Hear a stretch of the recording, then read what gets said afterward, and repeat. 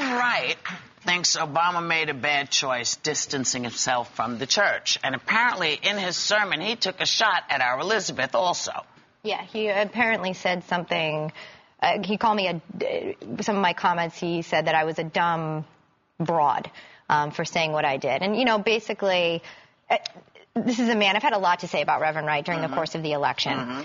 He, by choosing those words, in my opinion, pretty much proves my points that I've been making about him this entire time. I mean, to call someone who simply disagrees with you a dumb broad is not only archaic, but sexist. He called me a dizzy blonde, which, first of all, if he was correct, he would know I'm not a natural blonde, so we could put that to rest. But it's just a dizzy fake blonde. Yeah, exactly.